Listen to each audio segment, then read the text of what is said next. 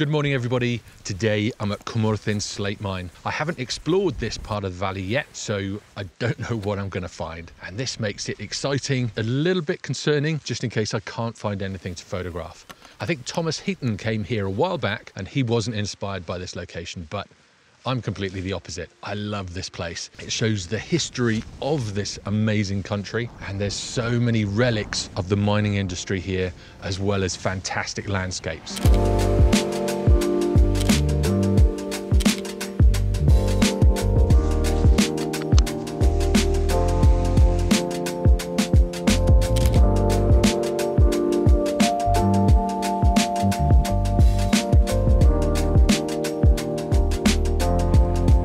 This valley is so fascinating. There's bits of buildings and they're dotted around the whole valley. I can see one right far in the distance.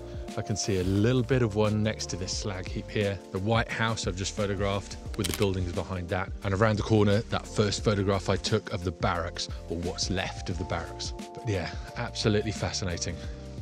Now, I posed the question about ISO in the title just to try and get you to think about your photography and about how you're using your settings. ISO, or ISO, is one of those things that really riles up people. And if you can feel yourself getting a little bit triggered, then this video is definitely for you.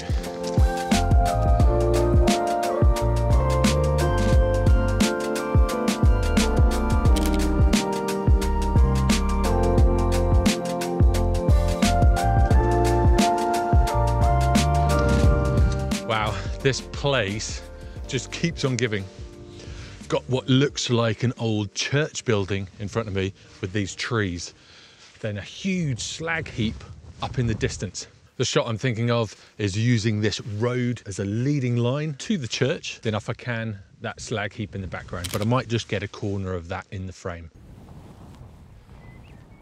If I was talking about ISO and I was trying to explain it to you, and I said ISO is the way that the camera controls the sensitivity of the sensor, and when you up the ISO, it brightens your shot, enabling you to drop your other two settings, how would this make you feel?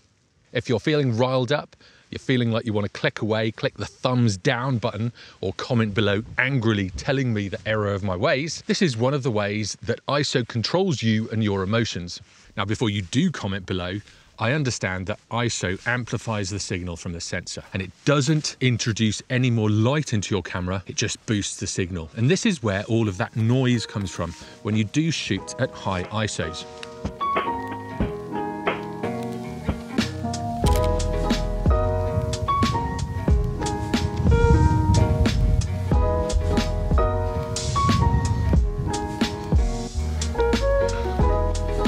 Quite nice there though.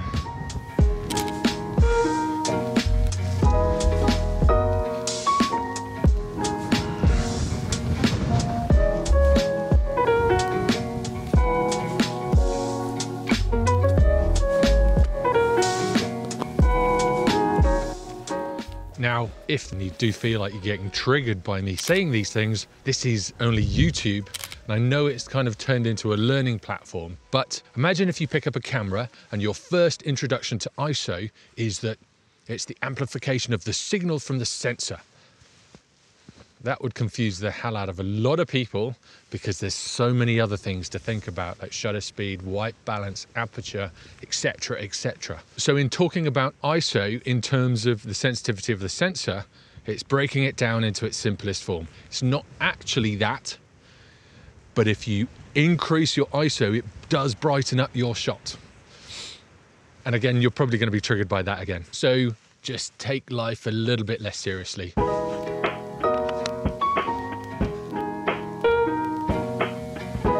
Every corner I go around, there's a derelict fallen down building or a slag heap, but there's so much to photograph here, as well as all these magnificent mountains all around me. Such an amazing place, and such a big place as well. Now, in talking about ISO, I've probably brought your attention to the settings that I'm shooting with. And you might notice that my ISO settings are all over the place. I started here around about 6 o'clock in the morning and it was pretty dark. So I did have to boost the ISO to get a good exposure. Now this leads me on to the second point about ISO and the talk of ISO invariant sensors. This is something that confuses a lot of people, especially beginners. Again, don't worry about ISO and variability.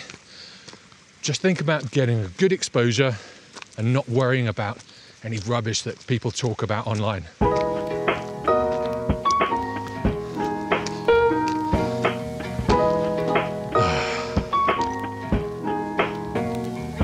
Now this is quite a slog up the back here, but hopefully it'll be worth it.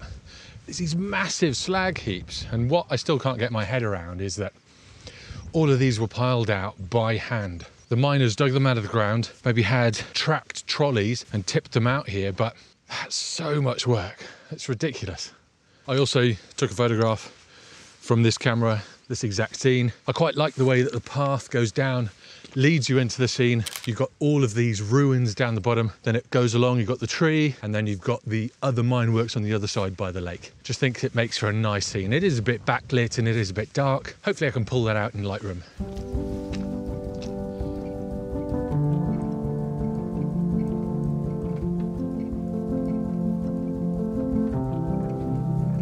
Wow, it's properly dilapidated now.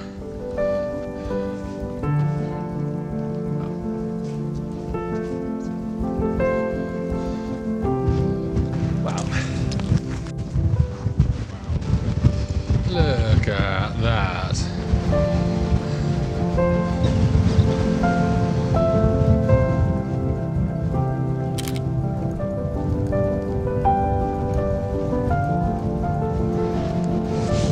That is so windy. Wow.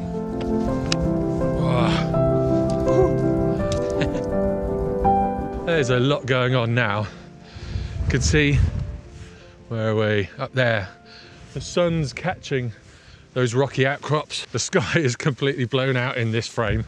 It's so nice when that sun does come out. It's a shame it didn't come out for sunrise, but yeah, it's looking good now. It looks like we've got some kind of maybe lenticular clouds up over there. Don't know if you can see them. These clouds over here look really interesting.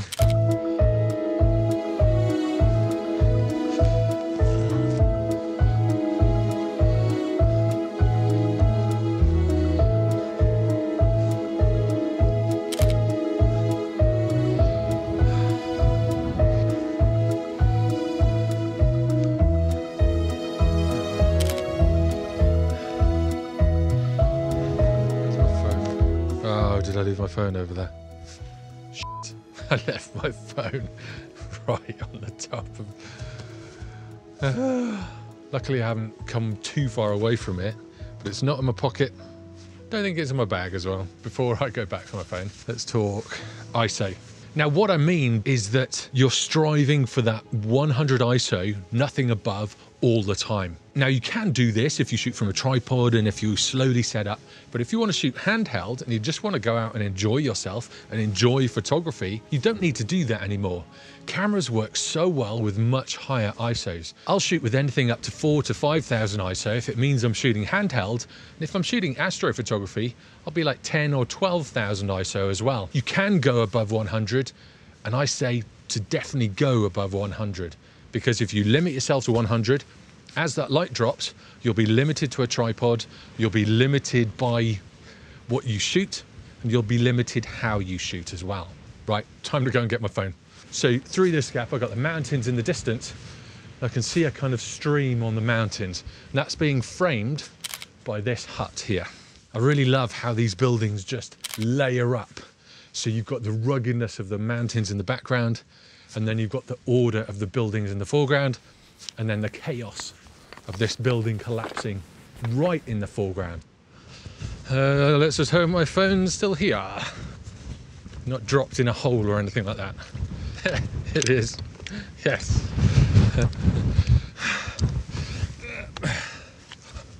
Got it. So let's say it's a really windy day, a bit like I've got here today. Earlier on, when I took that first shot, I was shooting from a tripod. Now, with the lower ISO of 100, I think my settings were 2.5 seconds, f5.6 to f8. I think I even opened the aperture as much as I could. However, with those settings, I was getting a little bit of shake in the tripod because of that wind. Now, if I kept my ISO at 100, what I'd have to do is lower the tripod and change my composition. but I really liked the composition that I had. So in raising my ISO, what I enabled the camera to do was to get a sharp image. There's a bit more noise in the image, but it's sharper. And I'd much prefer a sharp, noisy image over a clean, blurred image. This is one of the reasons why you shouldn't just go to ISO 100 at all costs.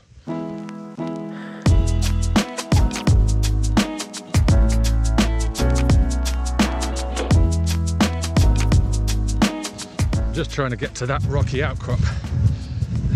I love shooting landscape where there's just a hint of a human element in there. Like here, you've got this road that comes around and it's a hint, it's at the bottom of the frame. The rest of it is just rugged nature. I love getting little hints like that in my shots. Now, if you do come to Wales, get some of these toffee waffles. They're absolutely fantastic. I'm addicted to them. However, when they're cold, they are pretty hard. I guess what I'm trying to say is not to worry too much about ISO and not be a stickler for keeping it 100 no matter what. You can boost it up, and if I'm shooting from a tripod, I'll try and get it down, but again, I don't worry too much about it. 320, 640, 1000. I know I'll get a good image with an ISO at that level. So if you do want to shoot in really low light or bad lighting conditions, don't worry too much about what other people say.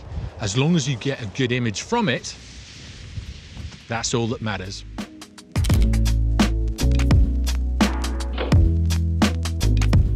Now, what do you think about ISO? Do you keep it at 100 or do you just play around with it like I do? Let me know in the comments below. It'll be great to hear your thoughts. And again, try and be civil in the comments. This is YouTube. This is a friendly place.